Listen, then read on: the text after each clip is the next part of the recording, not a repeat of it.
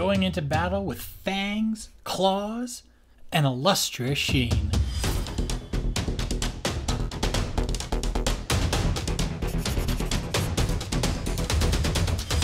More Beastmen this month, which means more fur.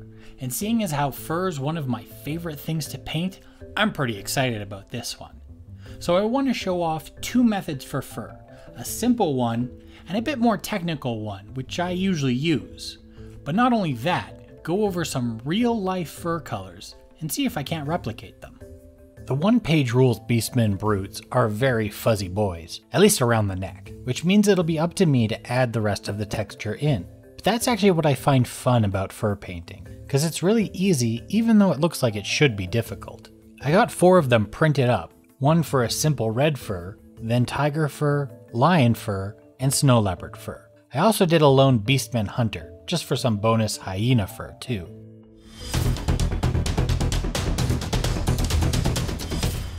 I'll start with the simple method, and it starts with 2 familiar steps. Step 1, of course, is going to be a base coat. All of these I'll be doing over a black base coat. Even dark reds like this burnt sienna aren't the most opaque of paints sometimes. So I'm going to do an opacity layer first by adding a bit of gray primer to the sienna and start with that. It'll desaturate the color a bit, but that's alright because step 2 will bring a lot of that color back. Well, step 3 technically, because step 2 is a second thin coat for this base coat. To keep this simple, a wash is a perfectly acceptable next step. It'll be a 2-for-1. Since we added the gray in the base, we'll get the dark back with just the base burnt sienna, but by adding just a bit of red ink or paint, we can get that red tint I'm also looking for in this scheme, and a bit of black for darkness. Mixed with some thinner and medium, this just gets washed all over his muscles and fur and left to dry. While not strictly needed, at this point I want to see what it looks like flat. With ink, paint, and mediums, I don't really have a coherent finish to paint over, so I'm just going to do a quick matte layer. This will help me see what I'm doing, but should also help you see what I'm doing. Also, at some point I realized I forgot the tail again,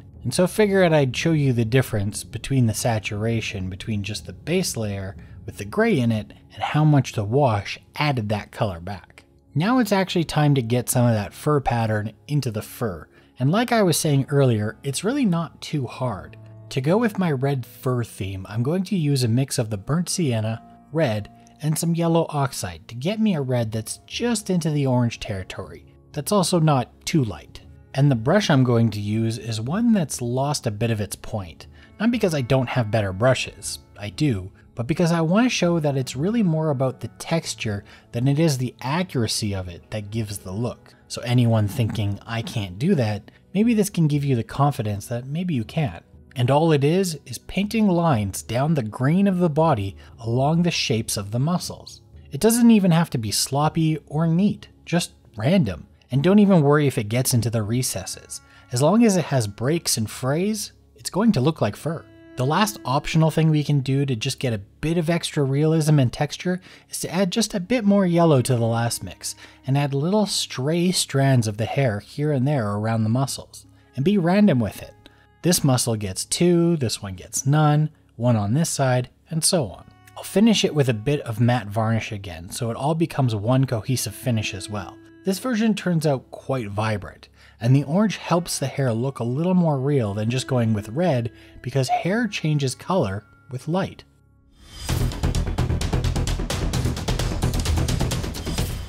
First off, I know I promised Beastmen Brutes at the start of the video, so you might be wondering why I did the first part with one of the warriors. And it was for a personal reason. I love these brute sculpts so much that I really want to do a good job on them, so saved it for the advanced fur, which uses all the same colors but different techniques. First one being to use the gray and burnt umber to base coat, but instead of a full base coat, I'll actually be starting the fur pattern with it, drawing in long lines over the black. This will leave the recesses really dark with furs peeking in, and I'll be fixing the darkness thing in a little bit. And like any base coat, the more layers I do, the better the opacity I'll have. So go over some of the areas a few times, and since like I said, I want to do a good job, I'll be using one of my good brushes. Step 2 is a glaze, with just the burnt umber. Before, in the simple methods wash, I used a red and black as well, but here we kept the black of the underlayer and we'll be building that red through a few more layers, so this is just a way to make the blend between fur and shade a bit more cohesive and saturate the colors again, which is the main difference between a glaze and a wash. Washes are for adding shades, while glazes are about adding or changing color without moving the values around too much or more gradually. Normally I would do this with my airbrush, but I want to show it's perfectly possible with a brush as well. Just keep the mix in the brush thin so it doesn't actually act like a wash.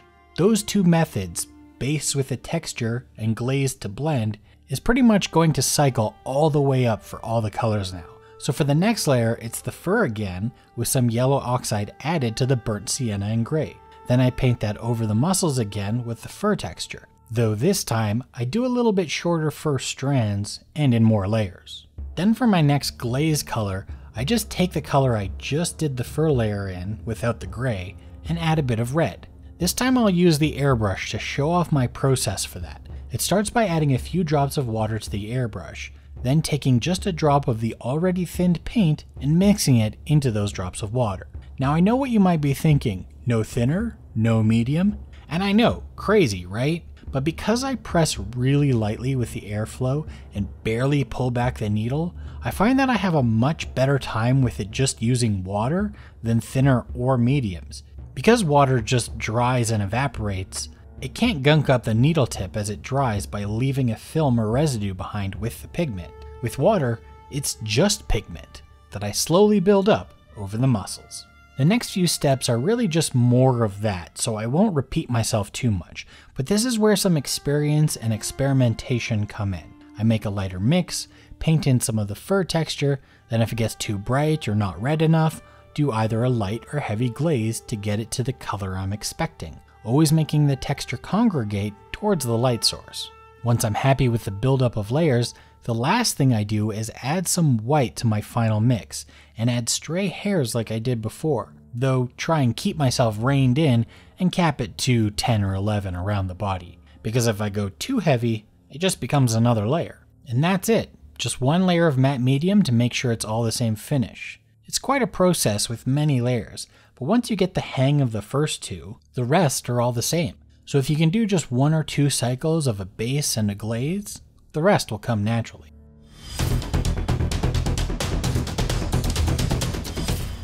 Since the colors used were all the same for both methods, I want to just go about figuring out some colors for other felines. I went with red because I wanted to give my army a bit of a demonic fur look. But there's nothing wrong with taking some inspiration from nature and doing some natural feline colors as well.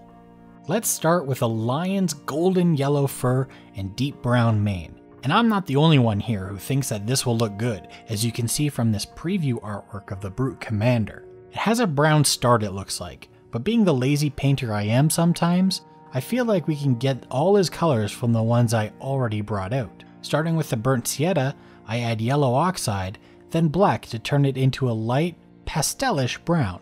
I want a bit of orange to appear from the lower layers of fur as well, so mix up some burnt sienna and yellow oxide on its own to mix into the brown a bit and do another fur layer. From there, I want to desaturate the yellow oxide a bit, so add some neutral gray to it, and have a bit of the orange just so it's not too bright. Then for the random hairs, just a bit of white into the gray and yellow mix to make it brighter and add those blonde streaks. I left his cheek fur intentionally alone, since we could go full lion and do that the dark brown. I don't think this is gonna look that good, but it'll be a nice experiment to see, starting with some black and burnt umber to get me started with a base.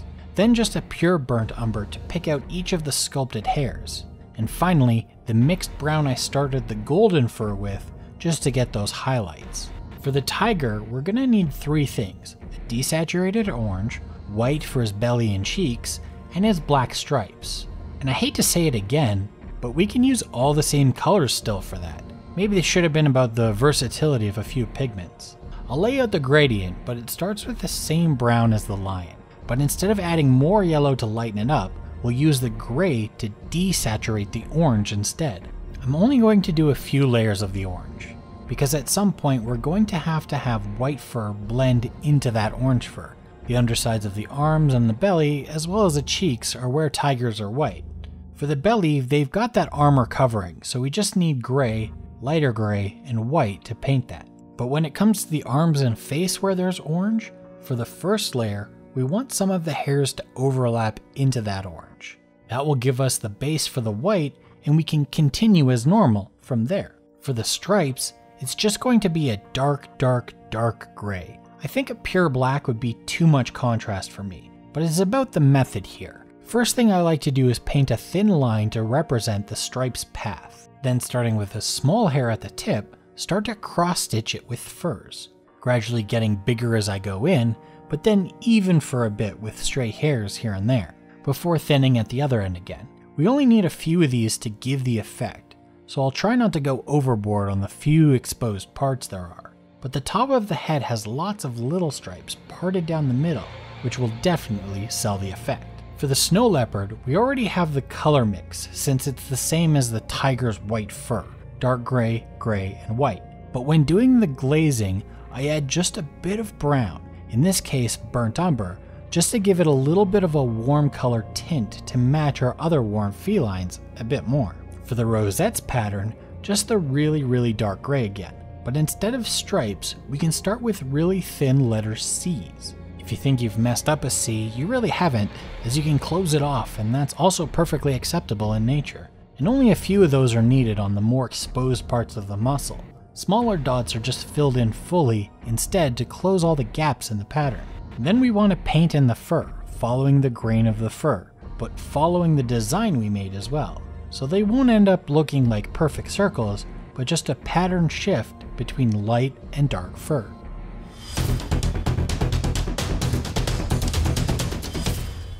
We can't forget this little guy. Because he's quite a bit smaller, I don't think a fur texture like I did on the Brutes will show up all that well, but a simple one like I did at the start will work just fine. So I'll start him off with a burnt umber, with a tiny bit of yellow oxide mixed in, just to make it slightly brighter and more opaque to start with, base coating all of this on his fur.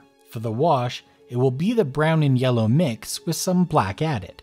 I like to use black ink because it'll help thin it a bit more, but also have less pigment than a paint, so will help prevent it from going overboard with too much black. And like any wash, just goes over the base coat until it settles and dries. The last thing is to just get a bit of fur highlights in there, adding some white to the brown and yellow to make it a bit brighter, then use a fine brush to add small hairs over all as highlights. I use white because if I were to add more yellow, I think we'd start to lose a lot of the brown. But being that this one's a hyena, I definitely want it to register as brown instead of blonde or yellow. By using the white to lighten it, we don't shift the hue.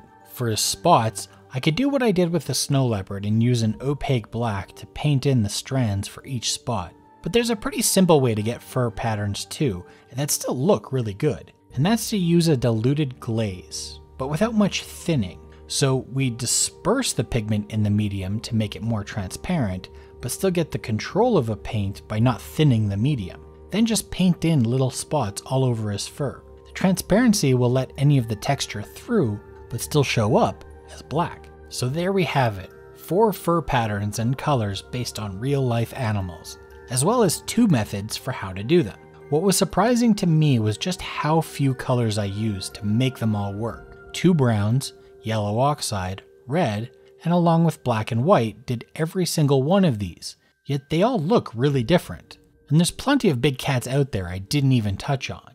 Just remember that the simple method can be used for any of these as well. It's all about getting the colors right and the pattern.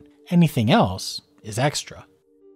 Please subscribe if you'd like to see more videos like this one, or just other fun things to do with painting miniatures. And until next time, enjoy your own painting journey.